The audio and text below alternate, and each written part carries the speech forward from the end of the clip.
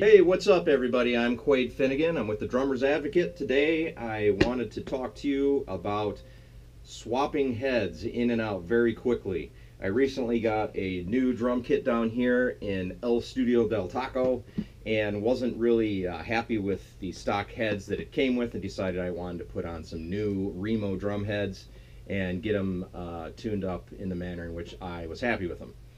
And so I was talking with some friends, and they said, hey, you know, you should try out the drill bit you can get and use with any standard drill, so you can get the lugs going on and off quicker and get the heads on.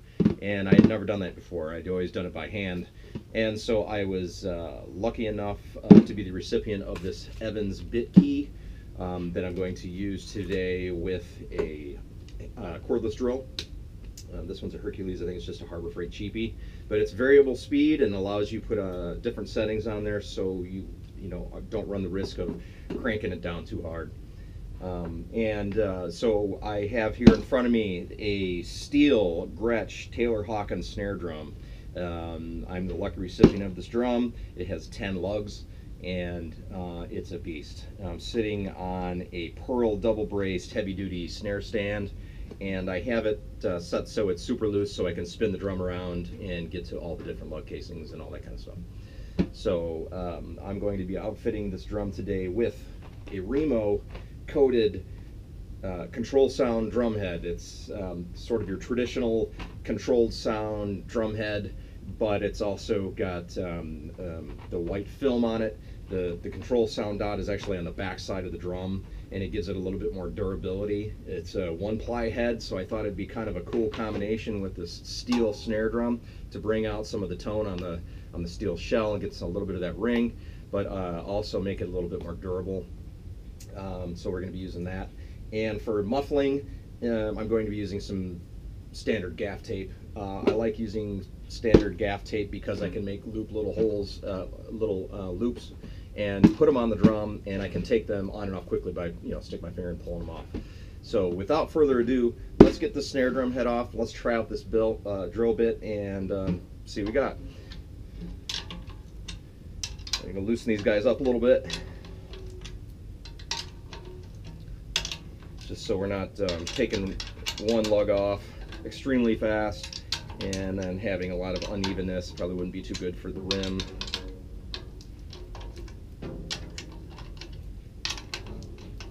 Loosen them up.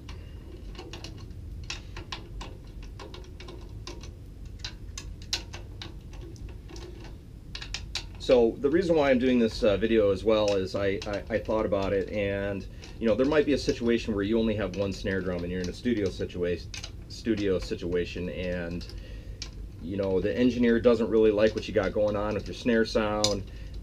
He's looking for something else, and you might only have one snare drum, but you have all these different drum heads laying around, and maybe you can try some different things out and make your engineer happy.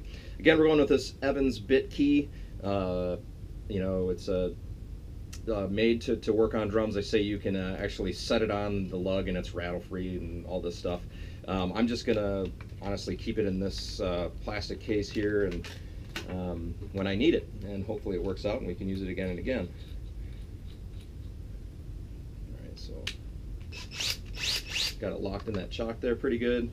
Make sure we're going backwards, so lefty-loosey, so we don't get these things cranked down. Alright, let's give it a shot. Seems pretty straightforward. Just going to go around the drum now that they're loose. So far so good.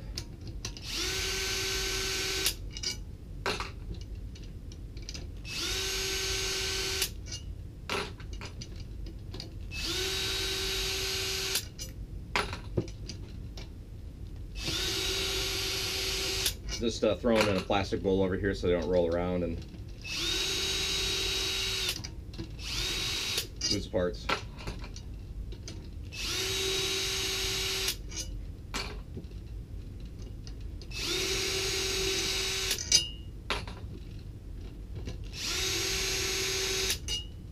All right, so cool. We got all the lugs out. Let's take the head off. Discard that.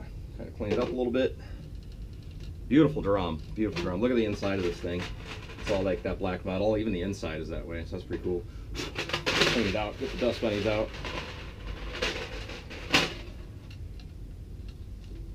Very cool drum.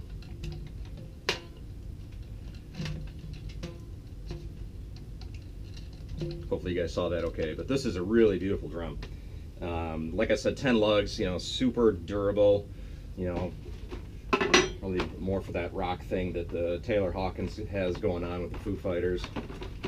All right, let's pull out this bad boy.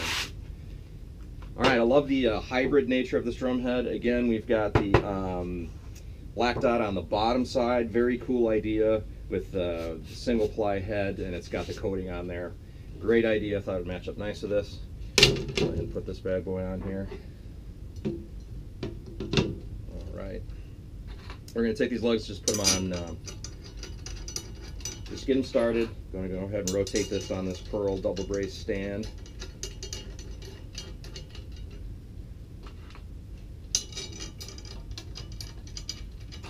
So the idea here is after we get this drum head on, we're going to take it back on the rig back here, get it all mic'd up, dialed in, and we're going to have a listen and see what it sounds like.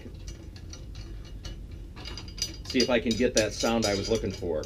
Sort of that John Bonham metal snare sound-ish kind of thing, kind of vibe. And with the gaffer's tape, we're going to put that on there just to get some of the annoying overtones out of the drum, and then leave us with a more pure sound. So it's not too ringy, but hopefully the shell will sing in combination with this drum head, and you know, it'll be cool. But you never know what you're going to get until you do it, so we're going to do that today. All right, cool. So spinning the drum around here, essentially I've got all of these finger tightened on both sides sort of at the same time as I spin this drum around. All right, so that's like that. I always, after I get it to that point, there we go, that's good. I'll push down in the center, and I just try to get some of the glue to seat a bit, you know.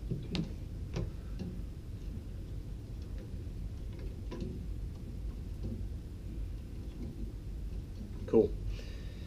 All right, so there we have it. Now it's showtime with this drill bit. Let's see what we can do. I don't want to go too much. I'm more interested in getting them off of the drum head, getting the drum head off and getting these off in respect to using the tool. But I thought it'd be kind of fun, just since we're doing it. I'm just going to do each one just a touch in the right direction. Make sure we're going the right direction. Just do one little turn. I can already hear it coming up to speed. I'm going to go every other lug, crisscross, keeping my finger on the one I started with, so I remember where I started with. Oh, that was a little bit, too much there. Just missed this guy.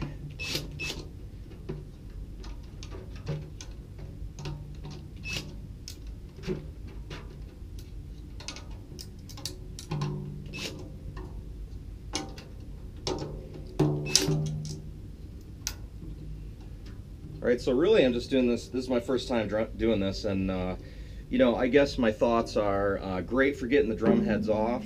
You know, I wanted to try it out, putting it on, but honestly, I just prefer the human touch and the way it feels when I tighten the head down. So, in respect, getting the drum head off, you know, getting those lugs off real quick, hand seating the drum head on there, and then performing the operation of just getting the lugs in there and then tighten them down and stuff. Do all that stuff by hand. So. Let's just get this drum tightened up a little bit and see what we got here.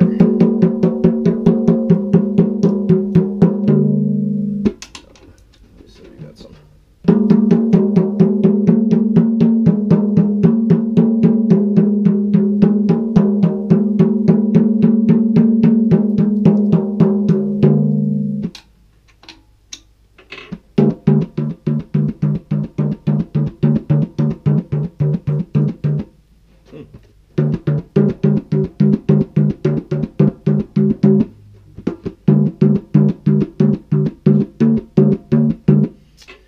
So everybody has their own different way of doing this. I just kind of use my ears, and I always find the side that's got the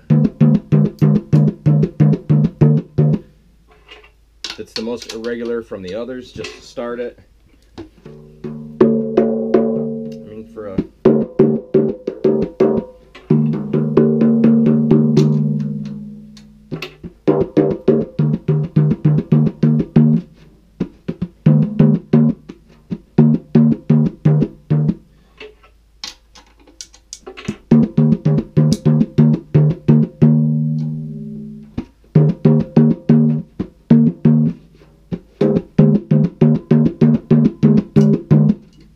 blue's still popping, seating nicely.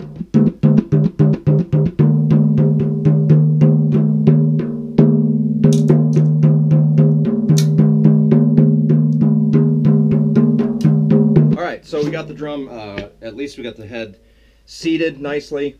I'm not going to take it too much farther from here because what I want to do is get a microphone on it.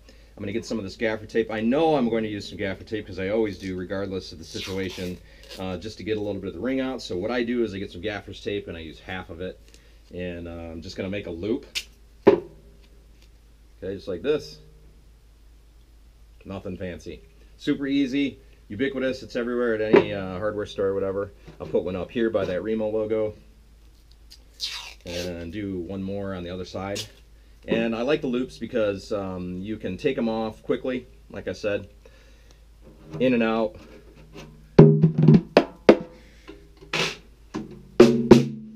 And you know, to your liking.